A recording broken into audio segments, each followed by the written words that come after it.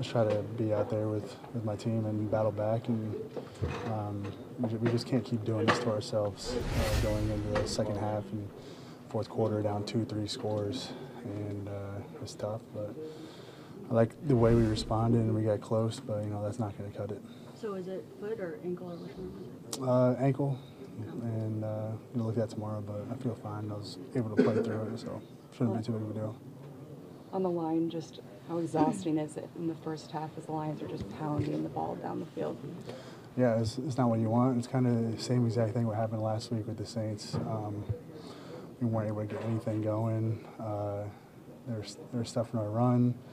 We're getting these third and second long situations and we're throwing the ball and we're going 3 and out consistently, and the Lions running the ball and we're putting our defense in tough situations. And I think it's just every phase, and it's really just a carbon copy of what happened last week, and we need to fix that. Obviously, last week gets disguised by the comeback. There's, you won the game. Yeah. But for you, you're saying it's pretty frustrating. This has happened twice in a row. Yeah. You never want to go in the fourth quarter. Last week, like, we were down 17 points. I forget what it was this week. I think it was we almost got 10. 16. 10-ish, yeah, 16. This is just not winning football. We're doing it to ourselves.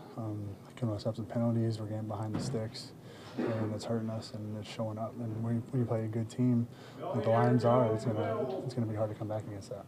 John, how nice is it going to be to have a little bit of a break here? Yeah, it's good. I wish we gotten the win today, and going into this short little bye week before actual bye week, we got to play the Raiders. But it is what it is. We're a 2-2 football team, and right now we're going to wash this loss away and focus on the Raiders. How frustrating was it? Obviously, a lot of the third downs early in the game, long down in distances, whether it be because of a stuff run or a sack against. Yeah. I mean, it obviously puts you guys in a tough position.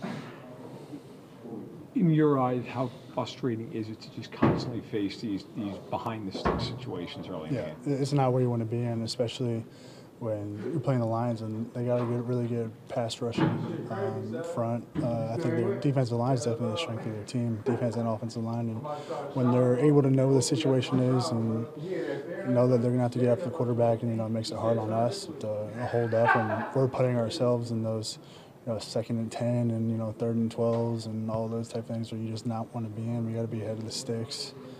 I thought we did a better job in that second half, but the first half, last 2 weeks, this has been unacceptable for us.